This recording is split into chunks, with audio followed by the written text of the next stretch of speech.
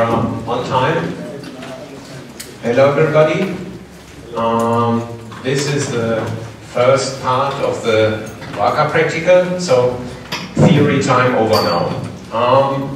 This I already see lots of notebooks. This is exactly how I want to have it. Right? In principle, what I'm going to tell you is now in the first part, actually, how am I going to install ORCA on a system? Now, roughly what many of you have been doing, or something has been done to your computer before.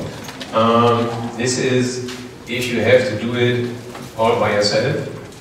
And afterwards, how do I write my input script for ORCA? How do I get my molecule into ORCA? And how do I start my first calculations? And then I will continue with, let's say, what is between good practice and common wisdom.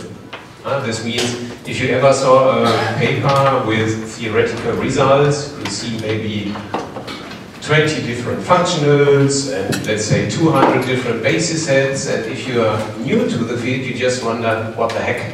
Which one do I take if I really want to start my own calculations? How can I even evaluate these properties? And this is something I'm going to tell you right now. Followed up with a small session where you are all invited to actually follow the stuff at your computer with a small example how to start common tasks. Right, so this is the plan for the next, let's say, 1.5 hours, 2 hours. Afterwards, the real ORCA practical starts with the problems stated in the PDF file on your sticks. So you can work then on those problems presented there. At that point, you will have lots of people here who can assist you with both, let's say, the installation and also with the problems. And you will recognize these people. They will have a yellow badge. Right? You all have some nice, shiny looking badge.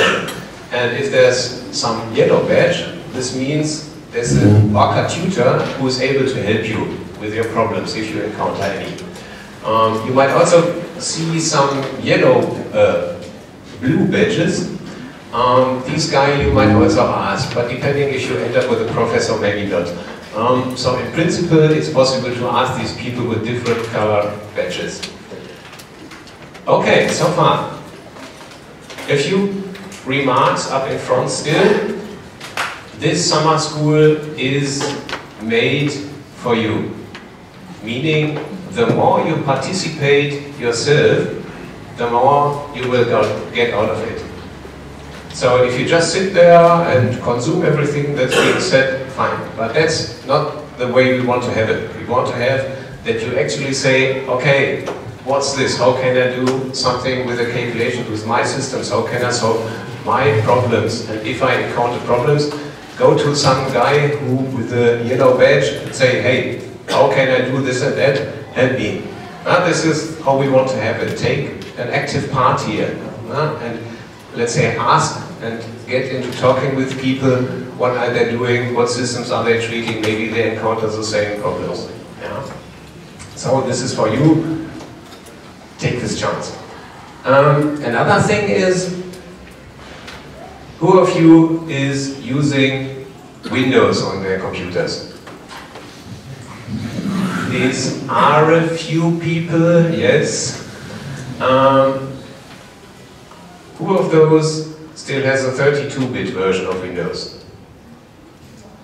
That's not that many, okay. No, doesn't count. Who has a Mac? Oh, this is a few, yeah, right. And who is using Linux? Oh, even more than Macs. That's surprising. Yeah. Okay, that's just that we have a rough idea who is using ORCA on what platform. Okay, so this was just for the introduction. So let's step into it. Let's say I already said that. I'm going to tell you something about the installation of the ORCA program, using a text editor to specify the calculation details, especially the input file, and then running the ORCA program. If you already have some contact with a supercomputing center, that might be even in a cluster environment or a batch system, but in principle these are the steps you always have to follow if you want to start an ORCA calculation. As I already said, ORCA is available for all popular platforms, meaning at the moment Windows, macOS, or Linux. Yeah, ORCA is distributed as an archive for all platforms. Those who use Windows on their computers, that was already something, let's say, strange. Because usually you want to have on Windows something which is called setup or install, that's it. With ORCA it's somewhat different because you just have an archive and you have to unzip it, extract it somewhere, and then tell the system somehow where to find these binaries. And in order to make it easier, I always installed it in a folder which is called ORCA. Just to make it easier, you can of course install it somewhere else, but that's the easiest way. Here we go. This is the configuration under Windows 7. Windows 8 is the same actually. And this means this is the part where you tell the computer where to find the ORCA. If you remember at the places where I did this on your computer yesterday in the session, this is just a quick, but this is here explained what to actually do. So, in principle you go from advanced control system to advanced settings. Now, here you get to advanced, and in the advanced settings you have the environment variables. And here you can edit the so-called path variable. In the path variable is everything the computer is looking for programs. And so if we edit at this place, the computer knows where to find the ORCA. And this is exactly what I did yesterday to your computers, if you just wondered. And here in this is also assumed that ORCA resides in the ORCA. So in principle you can do control panel, system, advanced system settings, and then set the path variable here. This way has the disadvantage that you have to have system administrator rights. There's another way, slightly different. If you enter control panel, user accounts and family safety, user accounts again, and then change my environment variables. This can be done by every user on all systems. But the setting of the path variable here is called path again, and here you put in the ORCA path is the same in both methods. So again, it's assumed that it resides in ORCA. You click OK, then you have to log out and log in again, and then the computer should know where the ORCA resides. Okay, then you have installed ORCA on your computer, and the next question usually was, how do I know that it works? The best thing to know that is to write a first input file, and here we see, let's say, the first input file you can generate for ORCA, and in order to do that you have to have something which is called a text editor. Something where you can simply edit simple text files. Especially on Windows, please do not use Word. Word is not a simple text editor, and you might see strange stuff when you try to feed a word output into ORCA. Yeah? This might seem easy to a few people, but don't underestimate this. Of course, each and every text editor can be used, which are you familiar with? Let's say Notepad, whatever. And yeah, a simple ORCA input looks like this. Just some magic lines, something which looks like Cartesian coordinates, and you call it some file. And then, in order to actually execute ORCA with this file, you have to go to the magic icon on Windows, and then in the search line, enter CMD for command.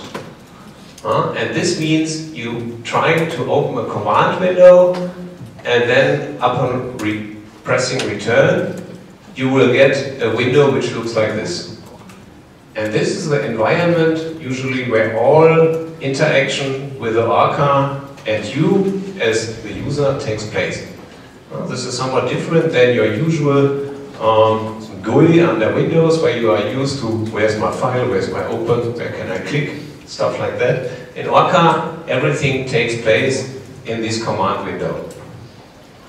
Also handy comes the so-called task manager, where you can see what's still running on your system. At some point when you have a more difficult calculation, you might wonder, is my computer still doing anything? So is my computer maybe dead or out of battery or something strange has happened? The task manager can tell you if your calculation is still running. If you don't know how to call the task manager on the Windows 7, you can click on the right mouse button here at the bar and call up the task manager. This is how you do it. This was roughly for Windows. As I said, this was just a rough tour for the installation and for the first text editor input. We will come back to that later, step by step again. Here is the same, roughly with the macOS system. The steps are exactly the same. Meaning we have to extract the ORCA, set the path variable, edit the input with some text editor, but just in a slightly different way. Here in macOS, you will find in utilities, also in the same applications directly the text edit, where you can edit your text files with, and in the utilities folder you find the terminal. This is roughly the same equivalent as on Windows, the command window, and in order to tell the system on macOS where to find the ORCA, either you have to enter this before you start the ORCA in the terminal window, or there's a different way which I will show you on the next slide. Otherwise, the execution of the ORCA is exactly the same as on Windows. Here is where you can enter the same line that has been seen here to tell the system where to find the ORCA by introducing this line into the file which is called bashrc or bash profile. In one of these files, if you enter this line, from then on the computer always knows where your ORCA resides. And here you can see the equivalent of the task manager under macOS, which can be found also in the utilities folder, which is called activity monitor, and it has exactly the same function as the task manager under Windows, showing all the processes that's running and so on. Here is the text edit shown, also with the input that has been shown under Windows. Here again, this is the same for Linux. I go something faster with the Linux guys because usually these guys are more familiar with the entering of commands and such. So same again, you have to have a text editor and tell the ORCA where the ORCA can be found. And also the execution of the ORCA is exactly the same as on macOS and Windows. And what this magic command here means I'll explain later. So in principle, what you need until now is your ORCA installed on your system, a text editor, and that the system knows where to find the ORCA executable. Now comes the rough tour through what you can do with ORCA and how. And why is that? Now, ORCA is meanwhile a big software project which is being used worldwide by more than 10,000 users with lots of functionality, methods, and so on, and which can be downloaded for free on this web page. Important thing also is when you get familiar with the ORCA, behind this web address there's a so-called ORCA forum. If you encounter problems with the ORCA, this is the place to go. Don't be afraid to ask questions, as dumb as they might seem to you, just do it. They will be answered. Who of you already knows the ORCA forum? Oh, quite a few already. That's good. As I said, try it. It's worthwhile. Just released was the ORCA 3.0.0 version. 3.0.2 as a bug fix release, and we have lots of exciting new features. I won't go here into the details. It's just new methods like the DLPNO, explicitly correlated, analytical Hessian, and so on and so on and so on. If you're already familiar with computational chemistry, this means something to you. Otherwise, you will learn about many of the things in the special practicals. Yeah. The philosophy behind the ORCA project is that it should be as flexible, as efficient, and as comprehensive and as user-friendly as possible. I think many of you have already used the Gaussian program, which is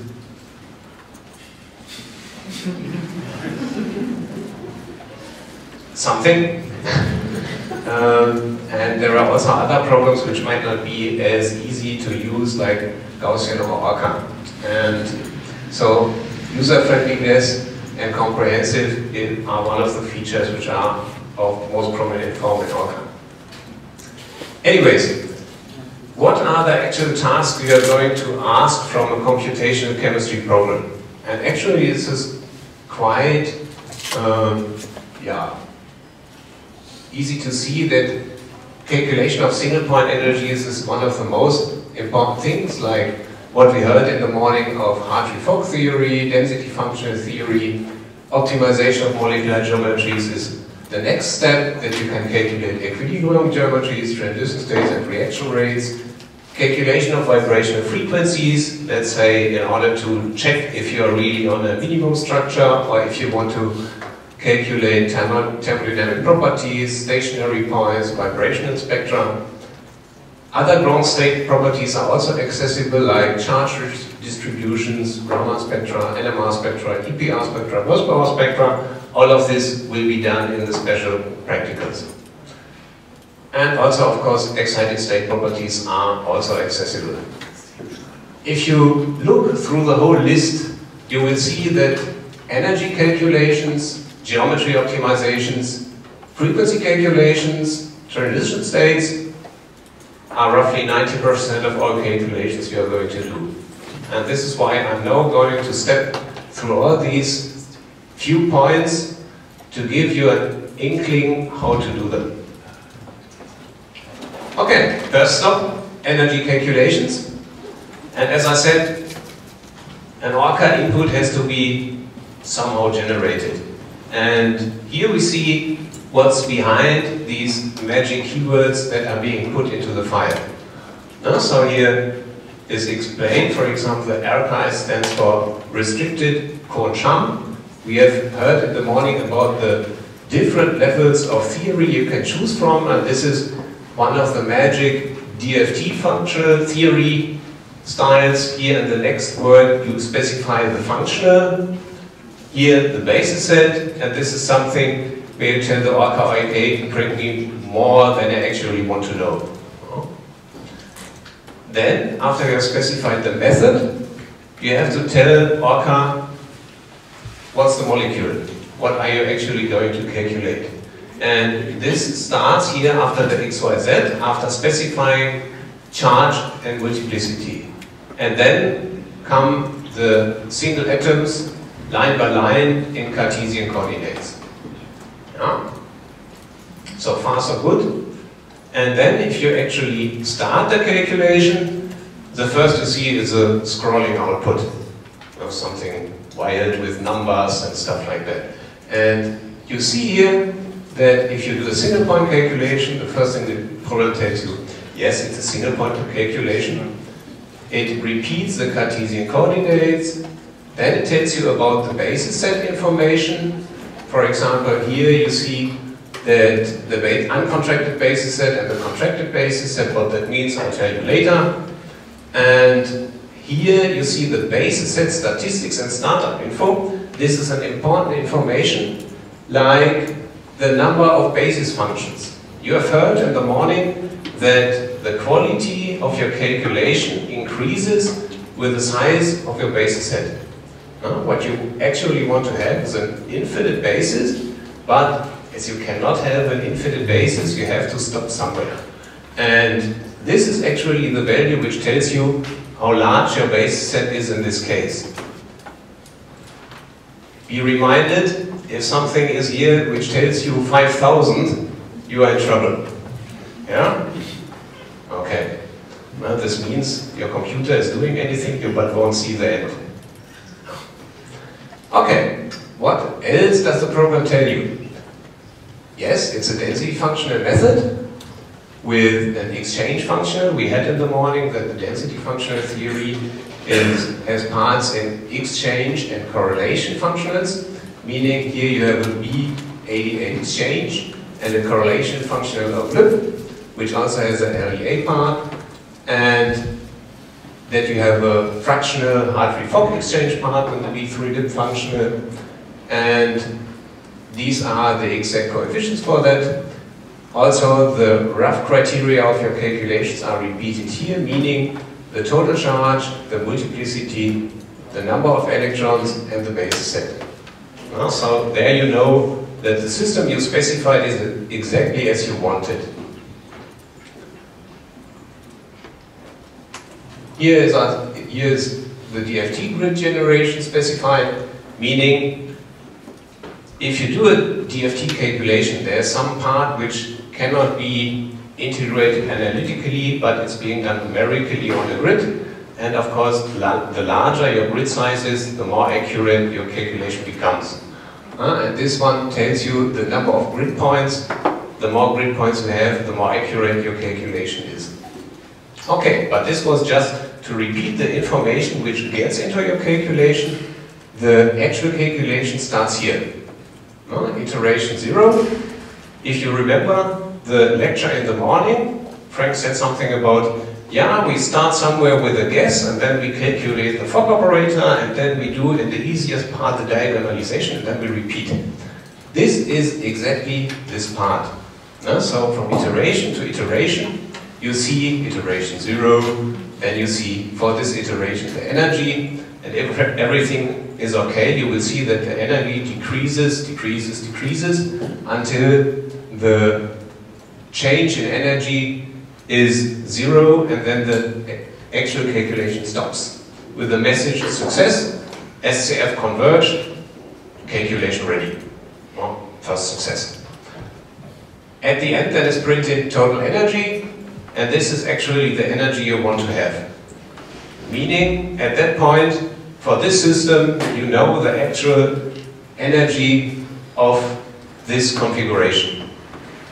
And then, in addition, you get, let's say, different energies of the orbitals. We already heard in the morning that orbitals are always something to be aware of, but in the one electron picture, you can say, okay, these orbitals have specific energies. Okay.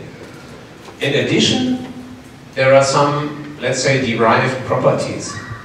For example, chemists are used to deal with atomic partial charges. Well, if you know, you see a molecule, let's say a CO or CH4, whatever, you know that the hydrogen is usually partially positive and oxygen negative, and the rest is somewhere in the middle.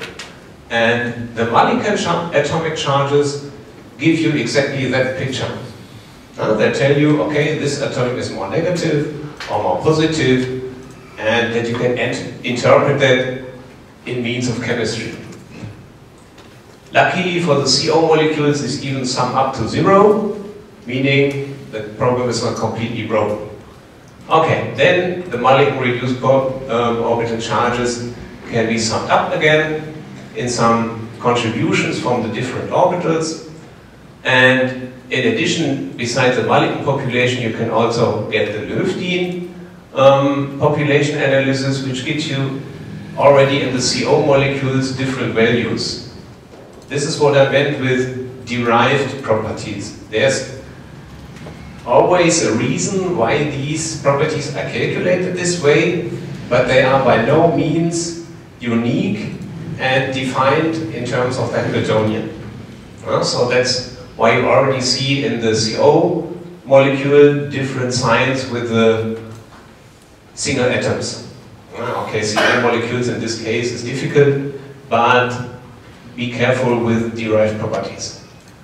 Here you also have for the Löftin orbital population again the energies of the orbitals, the occupation of the orbitals, and here the contributions of the single atomic orbitals.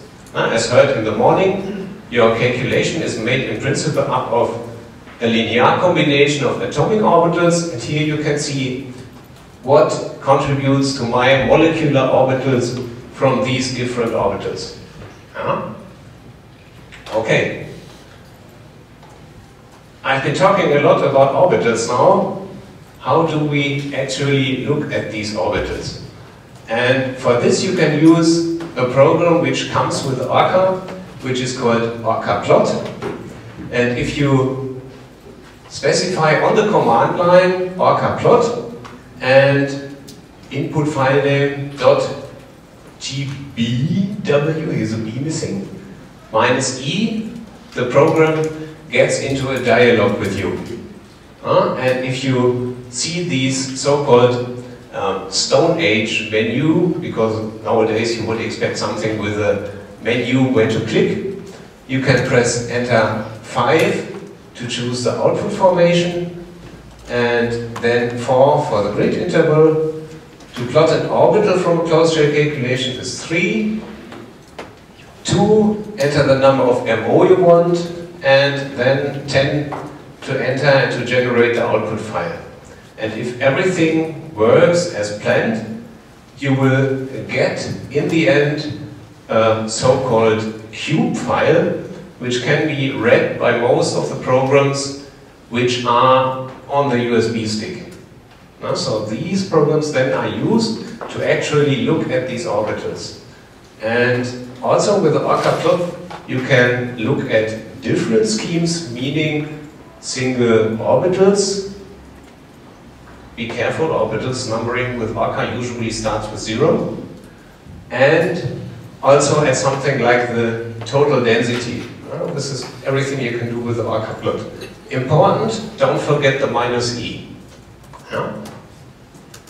And then if you actually want to look at the orbitals, you can do it with ORCA plot and with an XYZ file and whatever program you want to have, like Chimera, Gmolden, Chemcraft, whatever.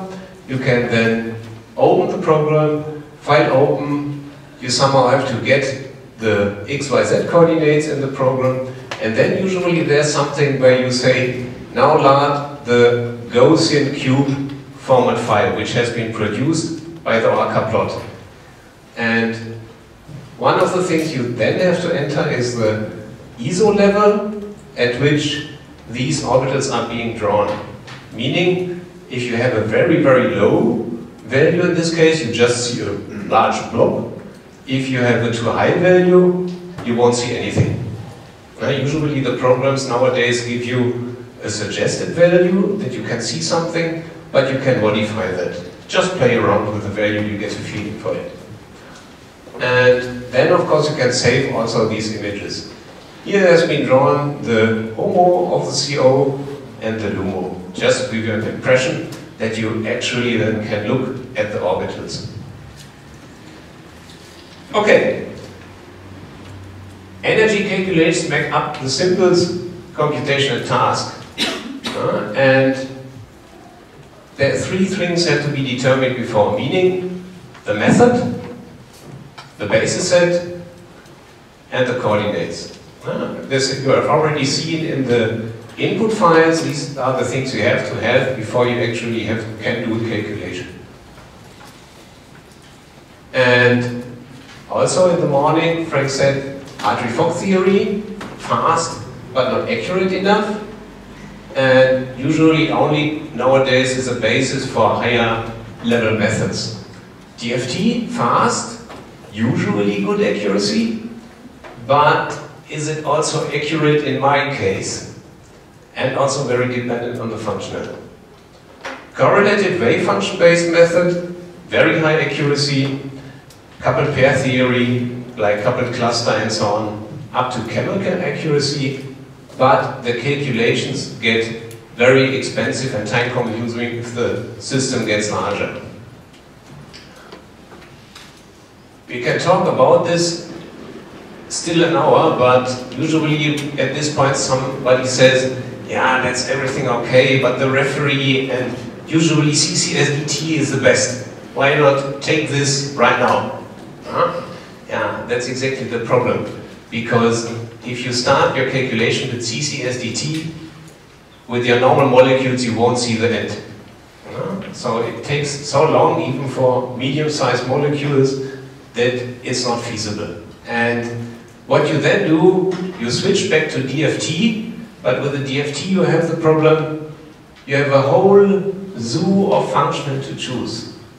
Meaning, Frank also said it, in a month you get 5 to 10 new functionals. And if you see that, which one do you choose? There's some rough estimation how to characterize these so-called GGAs. Belüb is one of the oldest ones, and then up to the double hybrids, which are fairly new by Stefan Grimme. In the middle you have these already shown B3 Lüb, which is a hybrid functional with the Hartree-Fock exchange, but in principle you have no idea which one to choose. And here we usually say, which is shown on the next few slides, there's a default value for the functionals which are suggested by us. DFT is also good for a different reason. Frank didn't say anything about the scaling of the method in the morning, but the reason why DFT is in the first place so popular because of the RI approximation. Meaning, if you have a functional like the BP86 and you specify that RI keyword, and in addition to the normal basis set, so-called auxiliary basis set, the calculation will be much, much faster than if you do a normal Hartree-Fock calculation. This is the reason why DFT is so popular. Specifying the auxiliary basis set, you introduce, of course, an error in your calculation, because nothing is for free. It's an approximation. But in absolute energies, you will notice the error. In relative energies, this is okay, usually. Good. But now I said you can use the RI approximation only for, let's say, pure functionals. If you are stuck with a B3 Lüb, until now this has not been possible to speed these calculations up. But in recent time, our group invented a method which is called rich cos X, and this one can also speed up the calculation of the Hartree-Fock exchange. And so in these cases you also have to specify the two basis sets, and here in the rich cos X, the RIJK which is specified here is also a way to calculate the Hartree-Fock exchange, but also not with all methods. So usually what I suggest is using the rich cos X approximation, because then also all gradients for the optimization are available. Okay. Coming back to the question, which functional to choose. And always the first thing to do is RI BP86, because simple, this is the fastest way. And in combination with the resolution of identity, you have no problem doing medium-sized molecules at, say, 20, 30, even 40 atoms on your notebook, on a single core. This is why RI BP6 is a good combination. If you need a more quantitative result, the thing you to do is then B3 Lüb, and in order to speed it up with the rich cos X approximation. To keep in mind, as I said, with all DFT methods, the results are usually good. Usually, but especially if you have chemically more difficult cases, check your results carefully. A new plaything of the DFT functional zoo are the so-called double hybrids, in which in the normal DFT framework wave function improvements are included. In this case, in the B2P loop, you have a part mixed in from Möller-Placid perturbation theory, making your more unreliable DFT method more reliable in case of the wave function method. And the problem here is also, again, this is not for free. You pay the price of the wave function method in this place. It can be combined with the rich cos X, but it will never be as fast as a normal DFT method. In addition, today you have something which is called an empirical van der Waals correction. For example, Frank has shown the example in the morning of the linear alkane chain and of the double cross form. And the normal DFT goes downhill in this example. If you switch on the van der Waals correction, in this case, the result should be correct. No, because this is exactly what's missing from the DFT solution, and Stefan Grimme had simply said at that point, okay, if we know this is missing, we just add it in. So this is at the moment very popular among DFT. Now we know the method, and now we go to the basis set. Again, lots of basis set are known in the literature, like 6, 3, 1G, 6, minus 3, 1G star, star, star, plus, plus, 1, 1, 1, plus, plus, star, star. Equally prolonged, whatever. Other basis sets are DCP, TCP, Ulrichs SVP, Ulrichs TCVP, whatever. Meaning, double theta polarized.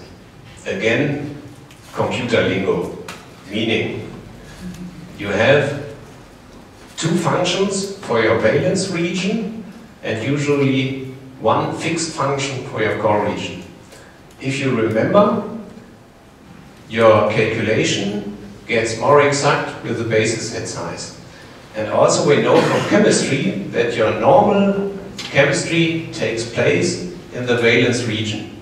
So it makes sense to increase the flexibility of your basis set in the valence region to some extent.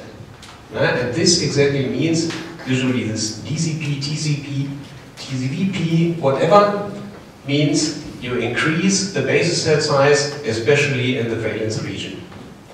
In addition, you have these, so to say, correlation consistent basis sets by Tom Dunning. If you do not know an explicit reason to use them, don't do it. You get very bad results in your normal SCF and DFT calculation, and only in very special purposes makes sense to use them. Okay, just let me explain briefly what these 6, 3, 1, whatever actually means. It means that in the things before the minus, you have an, so to say, n-core, where the core orbitals are represented by fixed contractions of Gaussian orbitals, and afterwards the valence region is specified by a contracted function of 3 and 1, meaning two functions, and afterwards there are usually some dp, meaning polarized function, and the plus plus means even more diffuse function in the outer regions. So usually with a so-called total basis set, this is, with the exception of a few ones in between, already as large as you can get. And these are very popular due to the Gaussian programs. Our suggestion is, don't use them. Because the Ulrichs basis sets are usually much better. So you get, for the same amount of computational time, better results. Especially these Ulrichs SVP, TCP are really good in this respect. So, you know which method you have to choose, you know which are the suggested basis sets. What's missing? The coordinates. Now somehow we have to get our molecule into the computer now, somehow. And in principle, all you need is text editor. Not many people can actually imagine a molecule and then for, let's say, 30 atoms, enter the XYZ coordinates. If anybody can do that, talk to me after the talk. Yeah? So, what people invented then is the so-called set matrix, where you specify a molecule with respect to internal coordinates. If you talk to somebody, this is roughly the language you use. If you have one atom and another, you talk in a sense of distances and angles between these atoms and so on. This is roughly what is meant with a set matrix. But even this gets very difficult if the molecule gets larger. For a few atoms, that's fine. For everything else, no. Today, molecules are created with full specification in X, Y, Z with programs. Clear. For example, one of these programs is PyMol. You can use, meanwhile, a whole zoo of programs to do that. You generate some molecule and it spits out some file with X, Y, Z coordinates. Now, this is then the starting point for your calculation. And how to get these X, Y, Z coordinates into ORCA? The first thing would be copy the contents of the XYZ file into the ORCA input, or read in the XYZ file via an ORCA command. These are the two possibilities we have. The first thing might be somewhat strange, but believe me, if you have ever done 200 calculations and you have to find the coordinate files you specified in these calculations, you know the word to put in the coordinates into the input file. But that's up to you. Yeah, this is roughly what I said. And other sources of molecular structures are crystal structures, clear. But you have to be careful because especially in biostructures, these structures are not always complete. The first thing usually somebody does if he gets familiar with ORCA, now take some biomolecule out of the PDB data bank and let's calculate the energy. Big problem. Doesn't converge. Doesn't converge is not the real thing, but this is usually to some structural deficit which is there, meaning usually missing atoms or just simple broken structures. Or you have NMR structures, and always there are some pre-calculated theoretical models in these data banks. Yeah, I already said sooner or later it happens. The SCF cycle does not converge. Might happen if you just put your beautiful, complete DNA into the ORCA and say calculate. Okay, this might be a problem to converge. What then? Check the structure for errors. That's already what I've said. Very large systems might also have the problem that you accumulate numerical noise in your calculation. We have already seen that the final energy is an addition of very large numbers. And of course you accumulate noise there. Or you might have difficult chemical bonding. This might also be a reason why your system does not converge. Especially if you are treating transition metals, this might be more the standard than the exception. Okay, what to do then? You have to influence the convergence somehow. You can do damping, level shift, DIS, SOSF. This is beautiful in quantum chemistry. You just throw in a few acronyms and then people should accept it. Yeah, that's exactly what we do here. because, of course, the ORCA is more clever, we have a few more, you can specify a nice combination of all this stuff with one word, which is just called slow conf. So if you ever run into trouble with your convergence, the first thing you do is specify slow conf. So then you get a whole combination of these things switched on, which are all explained in the manual and have a very specific meaning, but this should give your calculation more probability to converge. Otherwise, there's no way around playing with these values yourself. As I said, everything documented in the ORCA manual. ORCA manual, important. Transition method calculations. OpenShell transition methods are really, if you have ever done it or not done it, one of the most difficult systems to converge. And here you see a specification of what I just said. Just specify the slow conf or play around with the values yourself. Skip this for now and all the details, stay with the slow conf. If your calculation difficult to converge, slow conf. Slow conf. Okay.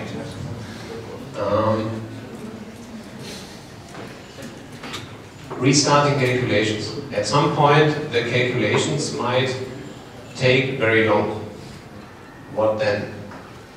You do not want to do the already converged calculation again and again if you, let's say, just want to have a Mulliken population analysis or want to have some additional wave function analysis on top of that. So you just want to read the orbitals you already calculated in the prior runs. And this you do by specifying ammo read here in the one-liner, and in addition with a percentage sign, the ammo in GBW file then afterwards. Everything your computer has been done is always in the GBW file.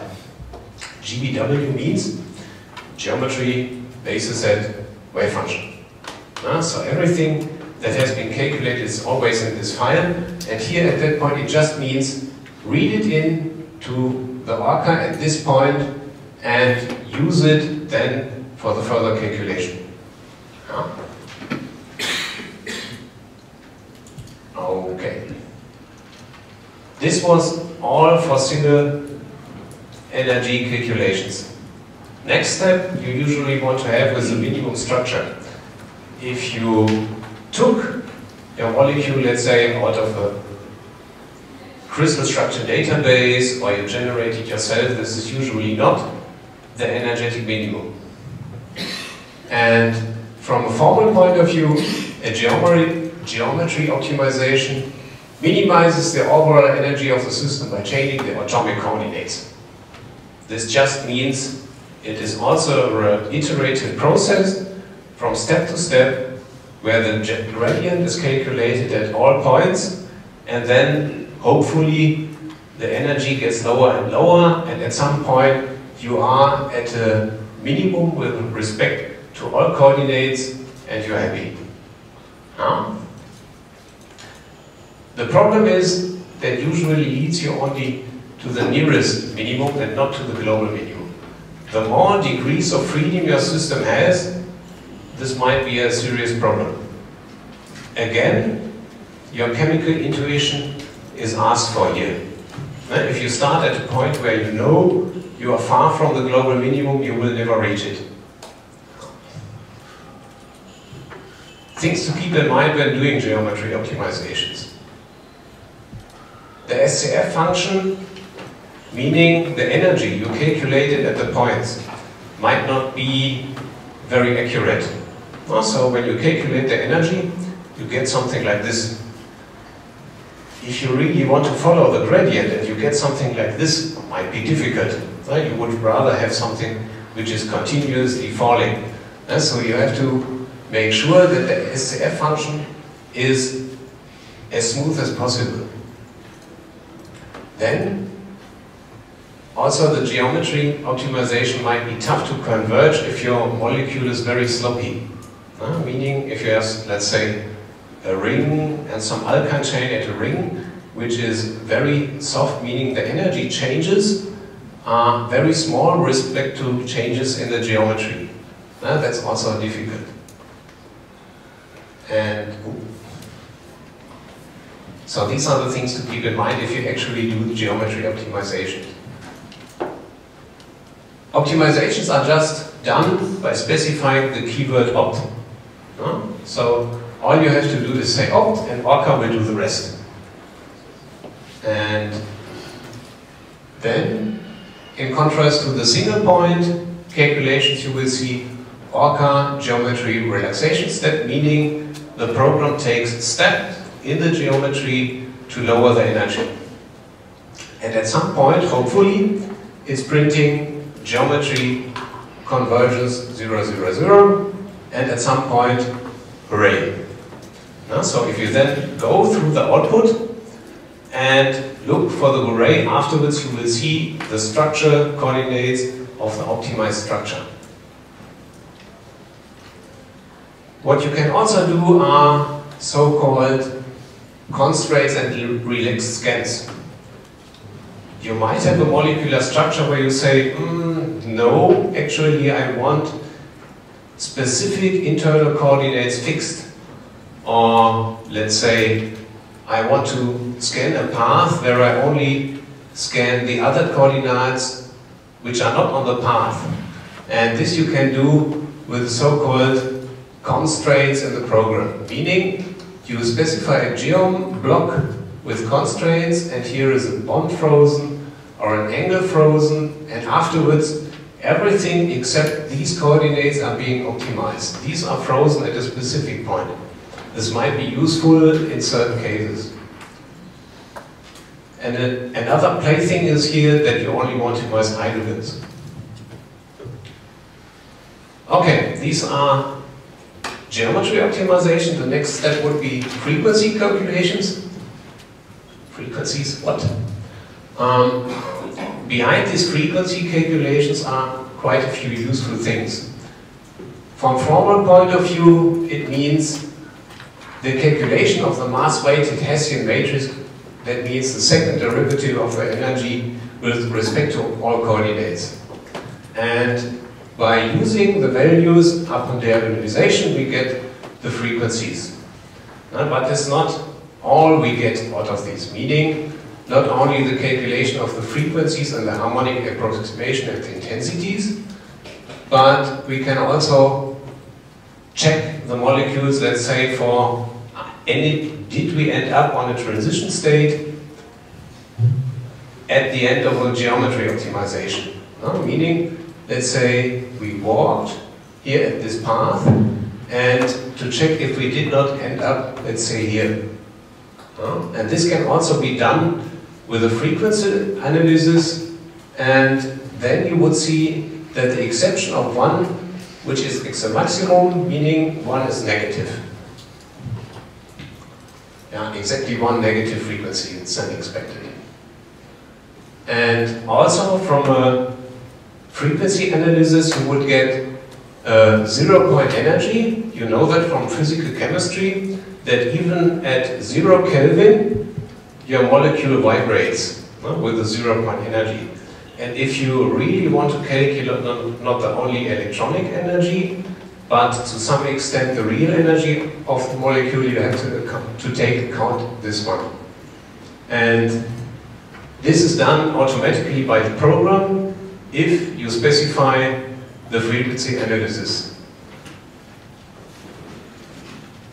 Okay, as I said, doing the harmonic frequencies are done for a lot of reasons, for stationary points, predicting vibrational spectra, and also thermodynamic properties.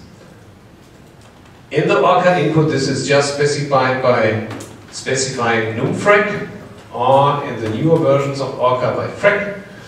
But in the end, what you always get are these properties which have been mentioned on the slides before. Here is an output of those.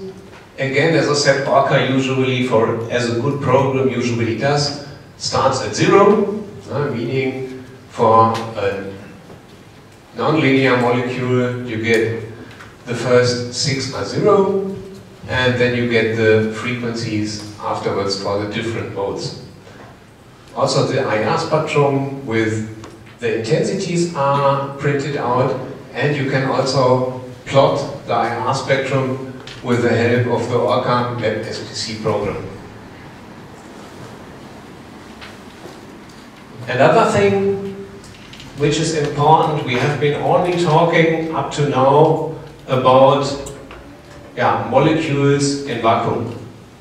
Usually, especially if you calculate ions, you usually do not want to do that because you artificially raise the energy. And for this, there have been invented so-called implicit solvation models. And in ORCA, the one that is implemented is the so-called conductor-like screening model by Andreas Klampt. In order to do this, you just have to specify Cosmo and then the solvent, and that's it. In principle, if you want to do excited states, there are additional things to specify, but in principle, you just have to specify Cosmo water.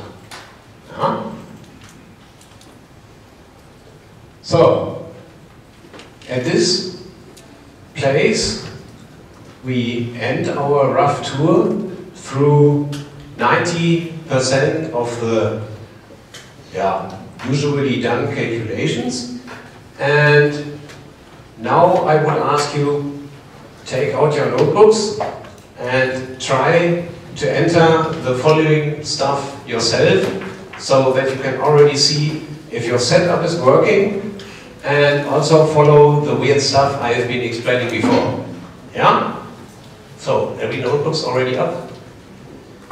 Looks good.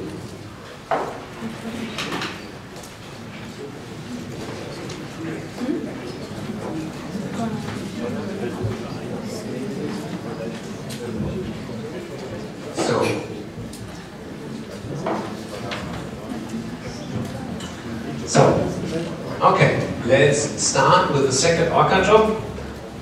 Before it was CO, now we make a big step forward, and we are going now to water.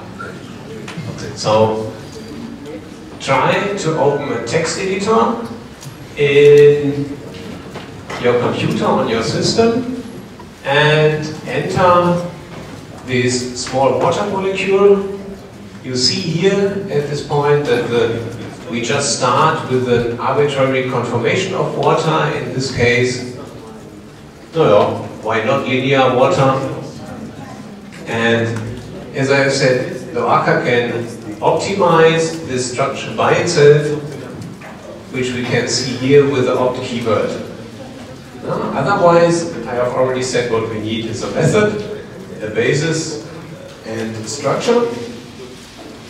Here we can see the method, meaning restricted Kohn-Sham density functional theory, and the functional, in this case, B3lib, and the basis set is the SVP, which is the Ulrichs SVP I already mentioned, we always use.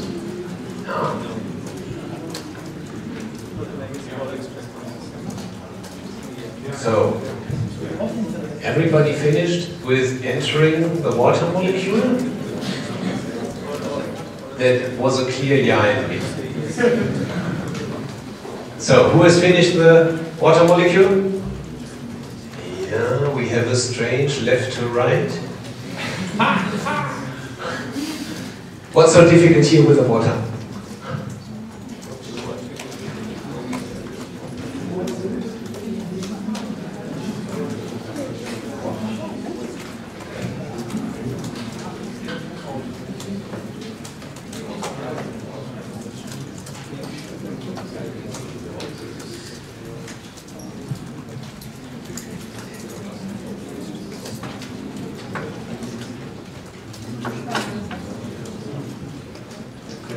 So if you have entered the water system, you save it in a file, let's call water.imp or first .in and